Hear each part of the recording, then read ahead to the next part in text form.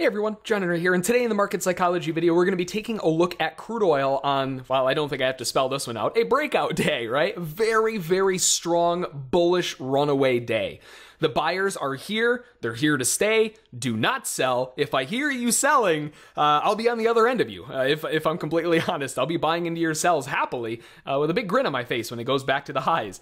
So today is a very, very strong bullish day. Now, we didn't initially catch that, right? The first candle of the day, it's an okay bar, right? But it doesn't tell you that all of this is going to happen.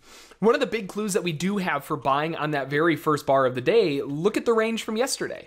This range from yesterday formed relatively strong, right? In the very last candle of the day, the bears tried driving it lower to break out of the move, and then we open, small gap down into a huge bull bar, tapping a monthly support level back up, notably closing inside of that range from yesterday. That's a big clue.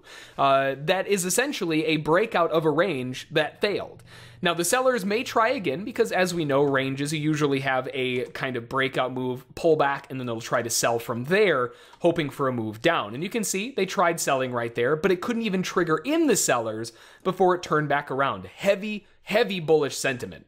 Now, you could buy off of that candle as well, not let alone the very first candle, but that secondary candle, I would have liked it a lot more had it closed above that first candle's high, showing that the buyers do want a little bit more, but because it couldn't, I think waiting makes a little more sense, and likely a lot of buyers are going to be doing the same thing. We know that it's a range fake break of the lows. Buyers are going to be scaling into it, assuming that the breakout's going to fail regardless. Probably a lot of buys as soon as the market opened. But waiting for a trap. Let the sellers get trapped in and then dive in. Likely, that's where you're going to get the big explosion. We have a very weak bear bar off the moving average, but knowing that we are coming into a range, or at least we're back into that range area, aggressive sellers may still try to sell into it thinking that that's a breakout pullback, right? And it completely failed. Closes right back up on its high. It did go one tick underneath to trigger in the sellers, which means that their stops are going to be above the highs, easy stop run territory, and actually the entry for that would be right on where their stops are. So that's the type of environment that you want to find yourself in, trapping the wrong side of trade in, knowing the context of the market, looking for a continued drive higher, and a beautiful bar at that, closing right on its highs.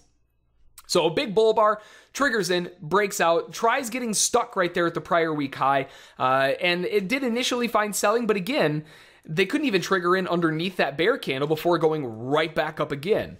Hopefully you're starting to notice a little bit of a trend here. Every time the bears have tried a move, they have failed.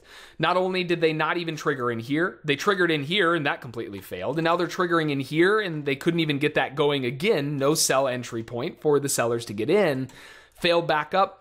Sellers are falling apart. Sellers try again here, they fail. Sellers try again here, they fail. You buy it, right? We know that sellers are trying to get in. Maybe it's just buyers taking profit. Regardless of what it is, it's still a bear attempt, right? Buyers who are getting out at profit are still sellers, or selling out of their position, or at least part of it. So knowing that we are getting every single one of these attempts that are failing, I have no reason to believe any of them. So as soon as we get one, you can buy into it knowing that the trend is getting strong, and it gets stronger and stronger and stronger. It got a little bit irrational. You can see this just an explosive move through those areas where the buyers now at this point are buying for any reason they can get their hands on. Strong bull close, buy it.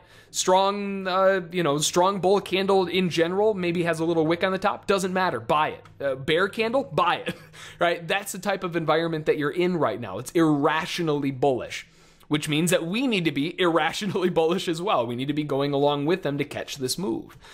This was the trade of the day video. It's the first pullback that they really had since the run higher.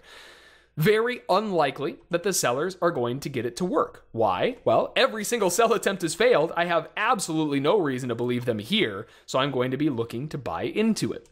Beautiful move up off of that drive higher as well. Almost back to the prior high of day already.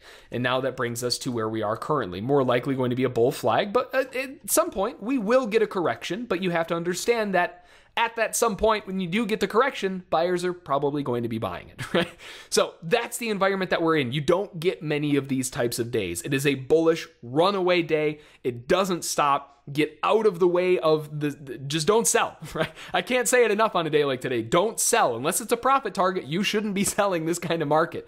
Gorgeous run higher. It's everything that buyers want to see. Stick along with the trend and you'll be perfectly fine. So just a gorgeous example of how irrational the emotions can get and the market psychology behind that irrational movement. Jump on board with them because they're probably not going to stop. It's like stepping in front of a freight train, right? So gorgeous example of a combination of technical analysis with market psychology. Hopefully you learned something. Hopefully you found it interesting, and we'll see you next time.